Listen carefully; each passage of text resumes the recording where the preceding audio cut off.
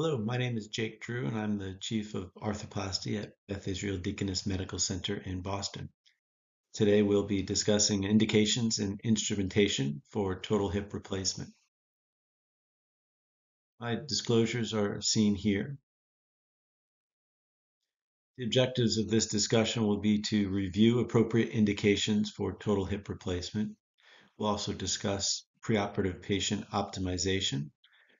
Finally, we'll review the various approaches for total hip replacement and some important instrument considerations. So the appropriate patient who is a candidate for an elective total hip arthroplasty is a patient with irreversible intra-articular pathology of the hip joint that has been refractory to non-operative treatments and who is healthy enough to undergo surgery. And so some examples of those irreversible intra-articular pathologies that affect the hip joint would include degenerative joint disease. Certainly, osteoarthritis is the most common diagnosis encountered in patients requiring total hip replacement. There are also various inflammatory arthritides, such as rheumatoid or psoriatic arthritis. Osteonecrosis, particularly if it's progressed past the point of subarticular bony collapse, is another appropriate diagnosis leading to hip replacement. In the trauma wards, we see displaced femoral neck fractures, particularly in the elderly population, sometimes leading to total hip replacement. And sometimes in patients, a labral tear may be an appropriate indication if they are of such an age or the tear is of an anatomic variant that is not likely to heal with surgery or other methods. Surgery is generally not our first treatment option when considering these various pathologies of the hip joint. Most patients will undergo a period of non-operative treatments. These treatments can include anti-inflammatory medications, as long as the patient is able to tolerate those medications. Generally, the patients will modify activities, avoiding those activities which cause the hip pain to be worse. Physical therapy can occasionally be helpful, and sometimes we can provide intra-articular corticosteroid injections, often using ultrasound or X-ray image guidance to ensure accurate placement of the corticosteroids. These can all provide temporary relief, but ultimately many of these patients prove refractory to these treatments and therefore become candidates for total hip replacement. Now, prior to the surgery, we absolutely need to assess the patient's overall health status and make sure that they are an appropriate candidate for surgery. Now, sometimes this leads to the identification of various modifiable risk factors, and it is generally our obligation to put these patients in the best possible situation to have a successful elective surgical procedure.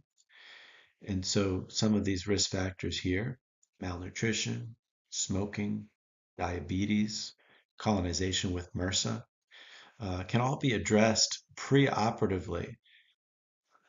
That's not to say that we can completely eliminate these medical comorbidities, but we can ensure appropriate treatment and control at the time of surgery to optimize our postoperative outcomes. Much work has been done in this space, and various publications show that many of these modifiable risk factors confer a substantial additional cost if not addressed prior to surgery. Here, malnutrition, diabetes, obesity, and infectious diseases such as AIDS all contribute to higher costs associated with an increased risk of complications following hip replacement surgery. Many of these same variables are listed here, including anemia, narcotic use, or tobacco use. We routinely employ a screening and treatment strategy to identify those patients with MRSA colonization and treat them appropriately preoperatively in order to minimize infection risk. We ask our patients to quit smoking 6 weeks in advance of surgery, again, to minimize their risk of perioperative complications and or readmission. Our diabetic patients are asked to maintain tight blood sugar control. This often requires us to collaborate with endocrinologists or primary care physicians to make sure a patient's diabetes is appropriately managed in the months leading up to surgery. Those patients with malnutrition may be at even greater risk for perioperative complications than the obese patients. Either one of these patient categories requires close attention prior to surgery for optimization. Again, here malnutrition plays an important role in the risk following total joint replacement surgery. And so at our institution, we have an active program which identifies these modifiable risk factors in the period of time before surgery.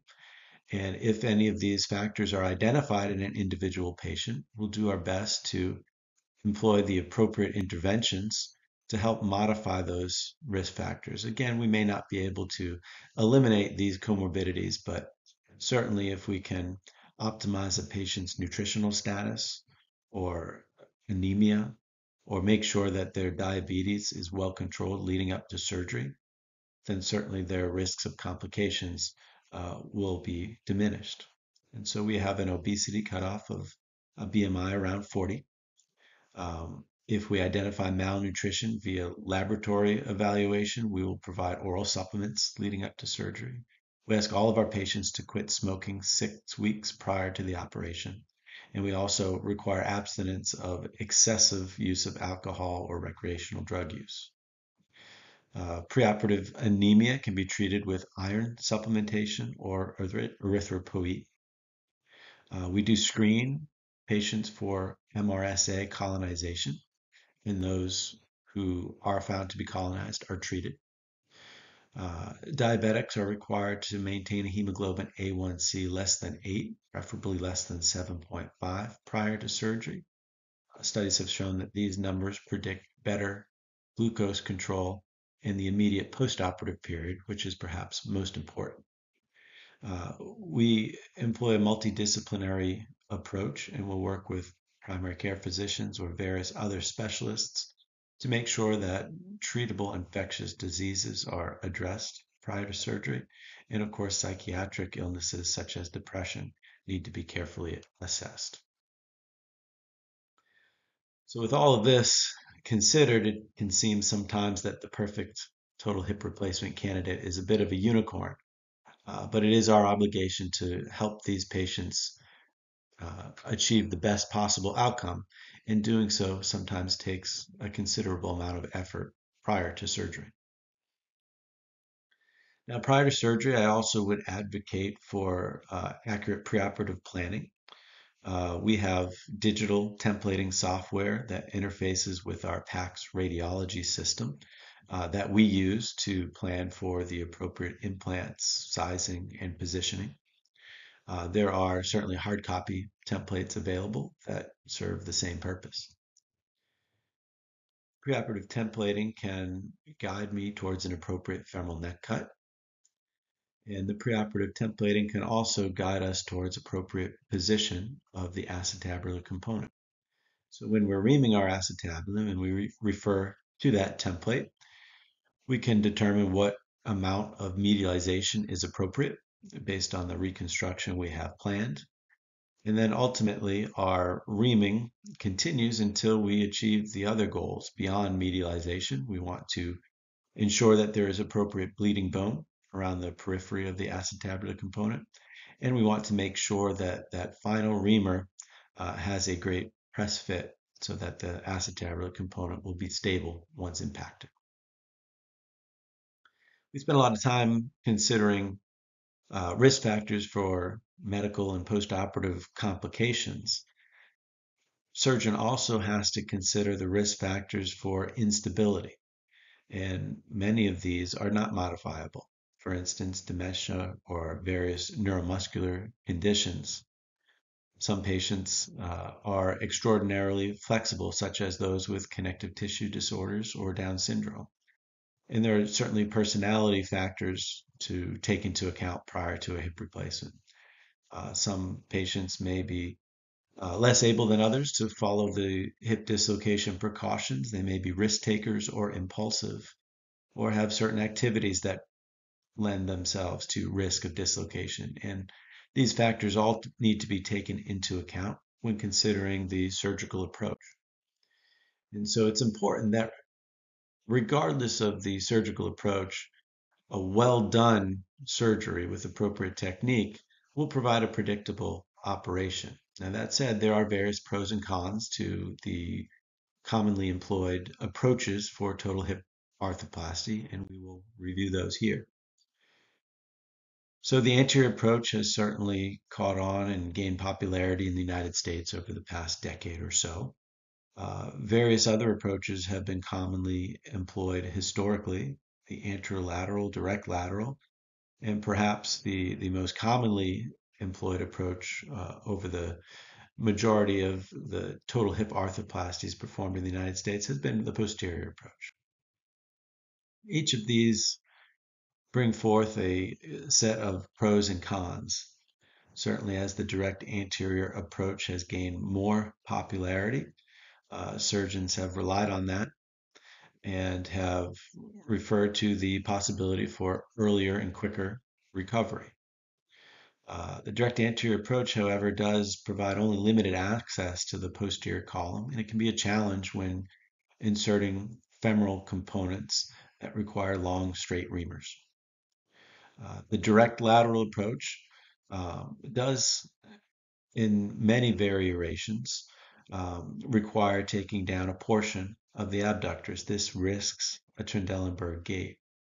Similarly, the anterolateral approach can also require taking down a portion of the abductors and risk that same Trendelenburg gait.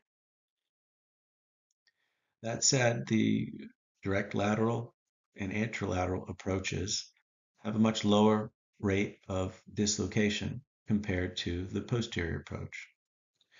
The direct anterior approach, as more people have taken to this technique, we have recognized that there may be an increased risk of femoral fracture, particularly during the learning curve. And there is also an increased risk of wound complications, particularly in those patients with an overhanging pannus. Many surgeons employ a special table or require an extra assistant to perform the direct anterior approach, and these can certainly be downsides, especially in resource-limited environments. And so in summary, the direct anterior is certainly a viable option. It can be performed with or without a specialized table and carries a very low dislocation risk with easy access to a supine intraoperative X-ray. The lateral approach has the lowest dislocation risk of those discussed here, but there is a higher incidence of a Trendelenburg gait related to the requirement of a partial takedown of the abductors. Similarly, the anterolateral approach has a low dislocation risk. And this may be an approach that's less familiar unless you're one of those who had extensive experience with it during your training.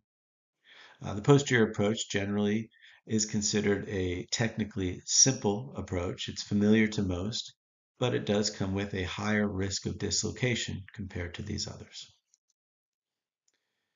So with the anterior approach, one of the potential downsides is the need for a specialized table to elevate the femur and provide the appropriate exposure. You can absolutely do an anterior approach without such a specialized table, without additional assistance to run that specialized table. And so it's important to recognize that doing an anterior approach with or without a specialized table can each yield excellent outcomes without difference in risk for intraoperative fracture. Now, personally, I'm a bit of a minimalist when it comes to instrumentation to achieve exposure for total hip replacement. And so whether an anterior, direct lateral, or a posterior approach, I try to limit my retractors to 2 at a time.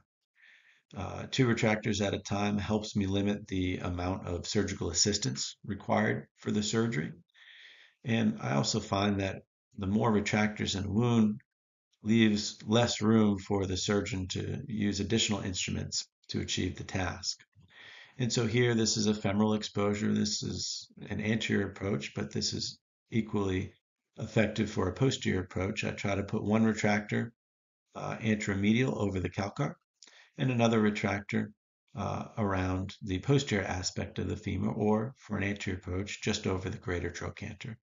I find that two retractors provide a perfectly adequate uh, visualization of the proximal femur to perform an accurate position of components. Likewise, for the acetabulum, I really dislike the idea of having, in this case, 6 different retractors in the wound. There's just no need for that many retractors in most cases. And so most of the time, I'll simply use 2 retractors. Typically, one is anteromedial, adjacent or over the pubis, and another is posterior or posterior superior, either with a sharp, wide Hohmann retractor, such as that seen in the bottom right corner here. We can actually impact into the ischium, where that spike will provide a firm seating of that retractor, or just over the posterior superior aspect of the acetabulum. Either way, in the vast majority of cases, 2 retractors applied in the appropriate position provide excellent exposure. Now, again, I think it's important to remember that regardless of the approach or what types of retractors you use, a well done hip replacement is going to deliver a predictable positive outcome the vast majority of times. So make sure that your visualization is adequate in order to perform the steps of the operation. Make sure that your patient has been appropriately selected and undergone the preoperative optimization of modifiable risk factors. Templating, whether electronic or hard copy, can certainly provide an added benefit of appropriate preoperative planning that can facilitate accurate component sizing, positioning, and boning preparation. Thank you so much.